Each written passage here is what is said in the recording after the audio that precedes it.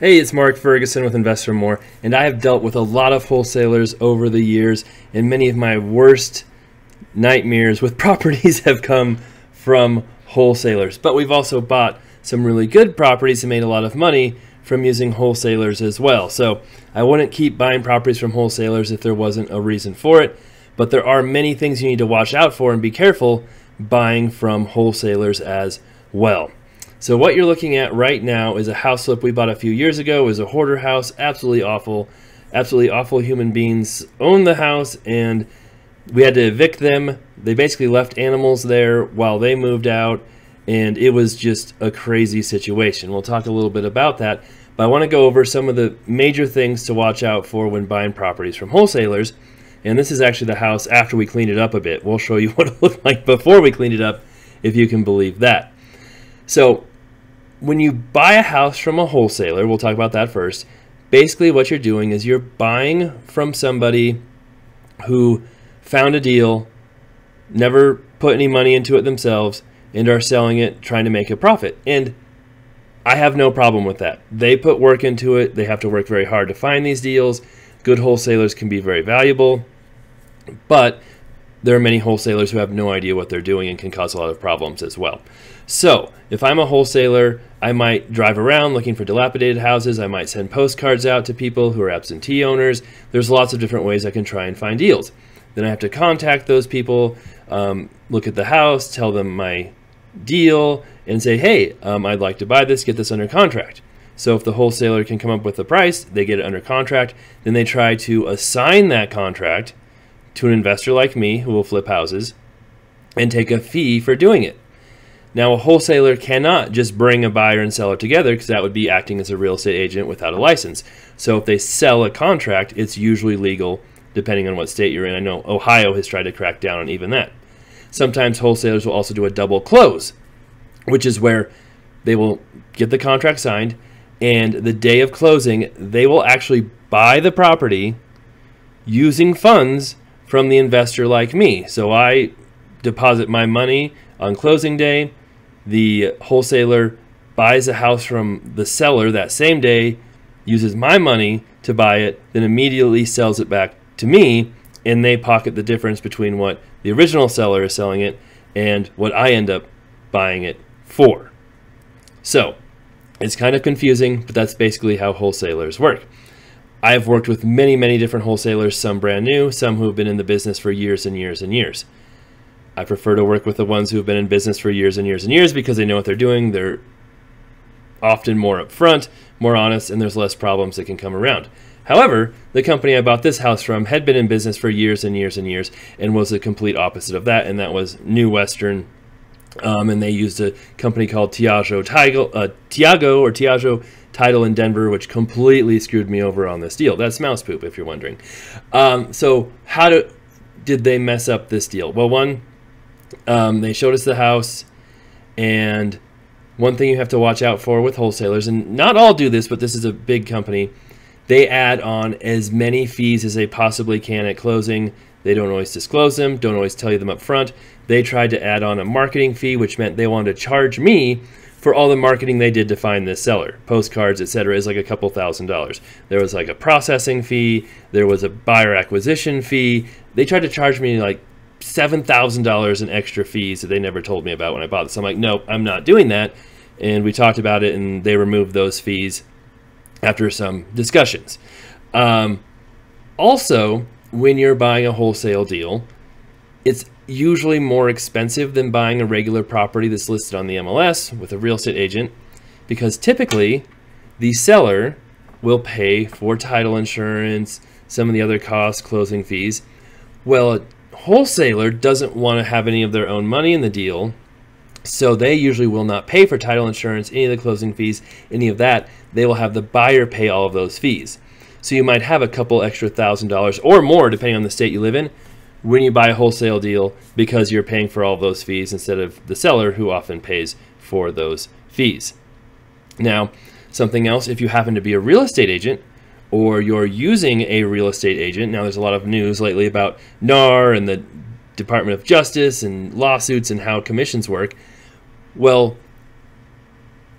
in the past, sellers could easily pay for the buyer's agent, right? It comes from their proceeds. I know I'm not even supposed to say that, which is crazy, but from the seller's proceeds, the buyer's agent is often paid. So if you're buying a house for $220,000, you know your buyer's agent is probably getting paid from that $220,000. You don't have to pay anything extra. That may change soon. Buyers may now have to pay extra. Well, in a wholesale deal, if you've got an agent who's helping you and you want to buy a wholesale deal, you've got to add that onto the price, right? The wholesaler's not paying any commissions at all. If you've got a buyer's agent, you've got to bump that price up to whatever it might be to pay for that agent. So that's just another cost you might have. Me as a broker and agent, I often buy houses from the MLS. So if I buy one from the MLS, I know I'm probably going to make a commission as the buyer's agent. But if I'm buying from a wholesaler deal, I know I'm not going to get that commission, so I have to add that cost onto it as well. So it is expensive, more expensive to buy wholesale properties at the same price than properties from the MLS for most people, and especially for agent investors like myself. But really, how I got messed up on this deal is for a number of reasons, and I could have done some more things to make sure this didn't happen, but there's some things that were out of my control as well. One, this property was supposed to be delivered to me vacant. So we'll talk more about that too with some other post-occupancy agreements. So they said this house will be vacant because a lot of times with wholesalers, they'll have post-occupancy agreements that sellers are allowed to stay. There's all kinds of weird stuff going on. But this was supposed to be vacant.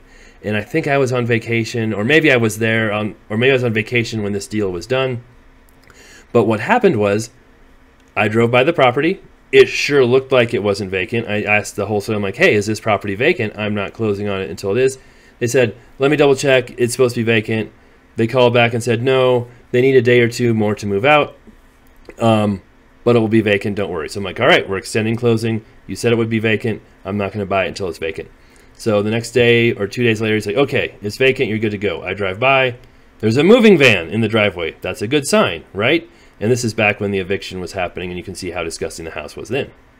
So I'm like, okay, the moving van's in there. Are they moving out? He's like, he'll be out today. Don't worry about it. So I'm like, can I get inside the house? And like, well, they're dropping keys off at the closing table, so we'll get them to you then. I'm like, all right. So we end up closing on it. I didn't get keys, which is a huge red flag, and I shouldn't have bought it. But I was like, I saw the moving van. I'm pretty sure they're out. It should be okay. Well, they didn't move out. Well, technically, the people moved out. They left all their animals here. They left dogs, cats here, and apparently they would come back every week or so to give them food. So this is what the house looked like when we finally got possession. What happened was we scheduled an eviction because there were animals there. We can't just kick the animals out. There was so much stuff. Once the eviction day came, animal control was there. The animals were still there. The people did not come get them. They knew when the eviction was. They left their animals there. So the police said, we don't want to take the animals. Call them up. They were able to call them. The people said, okay, fine, we'll come get our animals. So we rescheduled eviction for the next day. The people did come get their animals. We did the eviction. Had to move all this stuff outside. It was 101 degrees that day. The house was full of feces and disgustingness. I think 3 of my contractors probably wanted nothing to do with me for the rest of their lives after this, but we got it done, and luckily nobody quit. There may have been a few people gagging and worse outside, though. I did help on this one too. I was there, and I don't just always film, I do help, but this was not a fun one. Also, we found a dead snake, probably an 8-foot long dead snake with a dead rat in the cage still at this property too. But this isn't all. There was more issues with this property, and that was from the title company, Tiago Title. And what happened was, after we bought it, they gave us clear title, said everything was good. Well, a lien showed up for $5,000 for yard cleanup from the city. And you would think, you get title insurance, you pay for title insurance, that covers things like that, liens and different things. It's supposed to give you clear title. Well, this lien was not recorded till after closing, and the title company said, it's not our problem, you deal with it, pretty much. I said, what are you talking about? You're a title company, I paid for title insurance. Like, yeah, it was unrecorded, so there's no way we could know about it, so we're not going to do anything. And I talked to other title companies around the area, and this title company was in Denver, we were in Greeley, and the other title company said, well, it is unrecorded, but anybody who works around Greeley knows that they take about 6 to 8 months to record their liens, and you call them on every single sale to say, hey, are there any unrecorded liens against this property? Because a lot of times there are. So every local title company would know that, but this title company did not know that because they weren't local. And that's a lot of times what you see with wholesalers as well, is they work a large area, they don't use local title companies, they might not know all the ins and outs of what's happening locally. Buyers are allowed to use their own title company, though. I could have used my own title company, and I would have had to pay for them too. Thinking back on it, yes, I should have just used my own title company. But a lot of times the wholesalers will say, well, you have to use mine, that's how we're doing this deal. Even though technically I don't think they can say that. I might have had to pay for 2 title companies, actually, now that I think about it, because I was paying for their title company, and if I brought my own title company in, I'd have to pay for them as well. So it would have been a lot of extra cost if I had done that. Here's a crazy turtle pit, we think, in the backyard with a cement diving board. Maybe not a diving board, sidewalk, but anyway. So we went through this whole fiasco with Tiago Title, with New Western, about this money, why I was having to pay for it, and they said, well, we'll try and get the seller to pay for it. I was like, what are you talking? And they're like, well, we can't find the seller. They're in Texas somewhere. They won't pay for it. But this was a double close. I bought this property from New Western. The seller was New Western. And I told the title company that. I'm like, what are you talking about? The seller's New Western. They're the ones who sold it to me. Your documents say New Western, not this other person. And then Tiago Title went on a social media terror, just talking crap about me everywhere they could, leaving bad reviews for me everywhere they could. It was crazy. So of course I did likewise and left bad reviews for them, except mine were valid because of what happened. Theirs were completely unfounded. So I posted on my YouTube channel all kinds of stuff, and eventually New Western paid me directly outside of Tiago, because Tiago wouldn't do anything. I don't know if I'm saying Tiago or Tiago right, but I'm just saying both of them eventually. One of them's got to be right. So that is some of the crazy stuff you have to deal with wholesalers is one. Title companies can be very different, not always, doing the things you might not be used to with paying liens. There can be way more extra fees. There can be occupancy issues and other problems too. But there's more, don't worry. This is another wholesale deal I bought from, and you might recognize this video or from another video I just recently did about how to get rid of squatters, because we've had lots of squatter issues too, which often come from wholesalers. But this house I got in a contract from a wholesaler, and it was another larger national company, and there were multiple people who wanted this deal. So a lot of times when you view a wholesale property, they give you a time for when it can be viewed, and you're there with other investors. There might be 1, 2, 5, 10 other investors looking at this property at the same time. So it can be very confusing about how they're going to accept an offer if multiple people want it. Sometimes the wholesalers are just like, okay, whoever tells me first gets it. Sometimes the wholesalers will have an online bidding system and say, okay, submit your best bid, we'll take the highest one. Or sometimes they play a card game like they did in this one. Basically, there are 3 of us who wanted it. The wholesaler had a deck of cards, and he said, whoever picks the highest card gets the house. And so I think the first person picked a 3, the second person picked a queen, and I ended up picking a king, and I won. I thought I wasn't going to get it. I don't know if that was a good thing or a bad thing. But what happened, this is after the eviction, because we had to evict these people as well. There was a $5,000 post-occupancy agreement for the seller. So we see this all the time with wholesalers. Always ask wholesalers if there's a post-occupancy agreement. A lot of times people are selling houses as a wholesale deal because there's something wrong, and they don't want to sell it as a normal MLS deal. They don't want to move. They've got tons of stuff they're not going to take. There's problems they don't want to disclose with the house. There's all kinds of reasons they're wholesaling it as opposed to listing it on the MLS. It's not just because this wholesaler came along and is trying to scam them. A lot of times there's bigger reasons why sellers do this.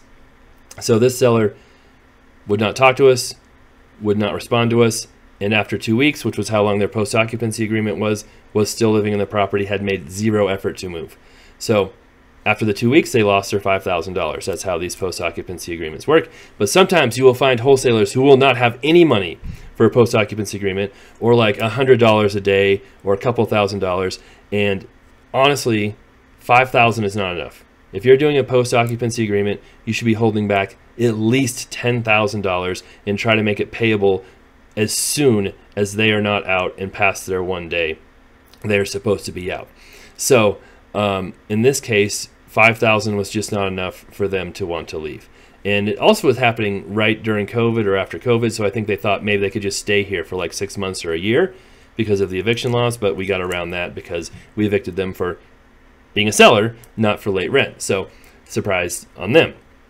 But that is something you have to really be careful with wholesalers, are post-occupancy agreements, how they're set up, how they're written, and if the title company will accept them. Because we had another post-occupancy agreement, the hoarder house, where it was paying $250 a day. We had $5,000 set back. The seller went past that. The 3 weeks they had, then we're losing $250 a day.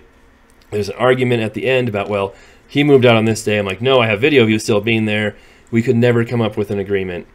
A year passed, and eventually the title company who was holding the escrow money gave it back to me because the agreement said if we can't come to an agreement after a year, I get it. Again, I don't think the seller knew that, and honestly, I didn't even know that either. But it's a nice surprise when they said, hey, we're going to give you this full $5,000 now. Took a year, but we got it. But be very careful with post-occupancy agreements. Be very careful with vacant properties, all of that when you're buying wholesale deals, because it can leave yourself in a mess like this. So another thing, a lot of times wholesale deals come with all kinds of stuff. They aren't cleaning the house. They aren't taking stuff with them.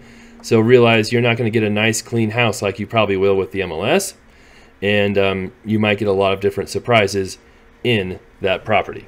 Don't worry. This is another wholesale deal I bought. And this one was very interesting because I bought it without seeing the inside. So that is something else you will see with wholesalers sometimes as well. Sometimes you can't get access right away. Sometimes they offer access one day, and if you're not available, you can't get in there. But you know it's still a good deal. You still want to buy it. On this particular one, the wholesaler had talked to me, said, hey, I've got this deal. I've got like 4 people interested in it, but I can't get out there for 2 weeks to show it. I want to sell it before that. He's like, can you go peek in the windows? And if you want it, I'll give you a good deal. So I did. I peeked in the windows. I looked inside. It didn't have a basement, so that made it easier. And it didn't look horrible. It was a good price. I bought it.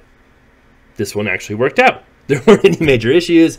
It kind of looked how it looked from the outside on the inside, except for those weird like cement block things that were there. But that is something to be aware. Sometimes you can't see these houses, or you have like 5 minutes to view them. It's very quick. It's in and out. So you have to be prepared to act very quickly if you want these deals, and then know what you're looking for. Have some experience to see, hey, here's what the windows look like. The HVAC might be bad. The roof might be bad. It needs flooring. It needs a kitchen. Is the plumbing galvanized? Is the electrical knob and tube? There's all types of things you have to try and look at and see in a very short period of time. And there's no inspection on almost all wholesale deals. So I can't go in there with my inspector after I say I'm going to buy this house and say, oh, I found all this stuff. I want 10,000 off, or I don't want this deal. It's a take it or leave it. You don't get an inspection. If you like it, you buy it. If you find out that something is majorly wrong after you get it under contract, you lose your earnest money. Oftentimes your earnest money is $5,000 or $10,000. It's much higher than a normal deal, and there's a lot more risk coming into these properties. So you've really got to know your stuff. This is why it's so hard for owner occupants to buy wholesale deals, and you probably aren't able to get an appraisal done. If there are any appraisal conditions and they do let you do an appraisal, they're not going to fix them. So there's tons of differences that come with these wholesale deals, and it's not like you can just come in there, buy it like a regular house, have a showing, do your inspection, do an appraisal, ask for repairs, ask for inspection repairs, negotiate. It is much, much different, and for those reasons too, you might need cash, private money, hard money to buy these properties. So like I said, this one didn't go that bad, and like I said before, many wholesale deals we've bought have been fine.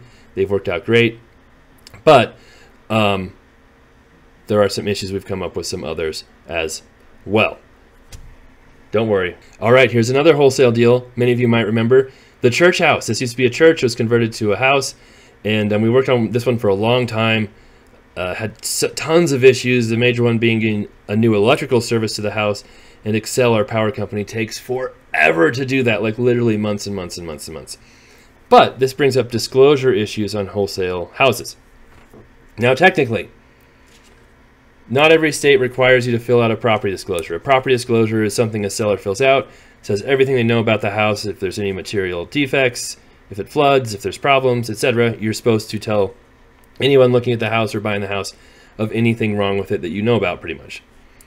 Well, you don't have to fill out a property disclosure in Colorado or a lot of states, but just because you don't fill out a property disclosure does not mean you don't have to disclose material facts.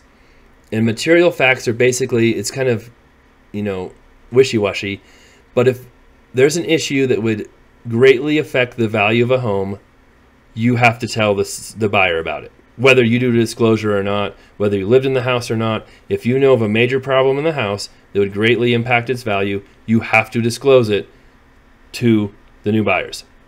Well, a lot of times, I feel like people sell their house to wholesalers because they know of major problems with the properties and they don't want to disclose them because they know their agent's going to make them do it, the MLS is going to make them do it, they're signing a contract, they'll be, much easier to hold repercussions against them if they do that. So they sell it to this wholesaler, and maybe they tell them issues, maybe they don't. They should. They're still legally obligated to tell the wholesaler. And then the wholesaler sells it to me or signs the contract to me or another investor. And if they sign the contract, the seller still is obligated to disclose any material facts, but they often don't. And if they're doing a double close and the wholesaler knows about any material facts, they should be disclosing them too. Sometimes they do, a lot of times they don't. Now in this house, someone was murdered in this house a year before I bought it. It was not disclosed to me. I found out about it at closings. The title company heard about it. I still bought it. And technically, that was okay. Because in Colorado, you're not required to disclose murders or deaths or anything like that. However, in other states, you are. Now, if there had been a major, foundation problem and the seller knew about it and didn't tell me, they would have been required to disclose that. If they didn't, technically I could go sue them, but it gets wishy-washy with wholesale deals. So the point of this video is that while they didn't really technically do anything wrong, when you're buying from a regular seller on the MLS, they're probably going to disclose a lot of things to try and keep themselves out of hot water. It's probably smart to disclose, if there was a murder or a death in here, even if it's not required, that's up for your attorney, you decide, whatever. But when you're buying a wholesale deal, almost nothing is disclosed to you. It's basically up to you to figure out what's wrong, what's not wrong. You're not getting inspection. So you basically have to plan for the worst. So remember, if you see other investors who you think are paying crazy prices and aren't thinking about this stuff, maybe they're newer, it doesn't mean you have to. Just because it's a wholesale deal doesn't mean it's a good deal. A lot of times I turn down wholesale deals. I won't buy them. A lot of times I'll even negotiate on wholesale deals and try and get them lower. But I'm not there trying to buy every single wholesale deal because there can be so many issues with them, so many more costs with them. And a lot of times I'm buying from new wholesalers who have no idea what they're doing. And that brings up something else, right? Just because a wholesaler presents you a contract, just because they tell you some things, does not mean what they're doing is legal, does not mean they have any clue what they're doing. They may have taken a 3-day wholesaler class and not listened to a word of it and gotten this wholesale contract from online, not filled it out right. So if you have no experience with real estate deals and you get a wholesale contract, have an attorney review it, have a professional review it, have a title company review it, get somebody to look at it, tell you if it's legit, if it's going to cause any problems. There's a reason why real estate contracts are 17, 18 pages in most states, because they cover so many different things, so many different issues that can come up. And a lot of times you'll see a wholesale contract that's 1 page or 2 pages and it leaves out everything. So you have to be very careful with that side of it. A lot of times, wholesalers forget things about earnest money, about how stuff works. They just don't know.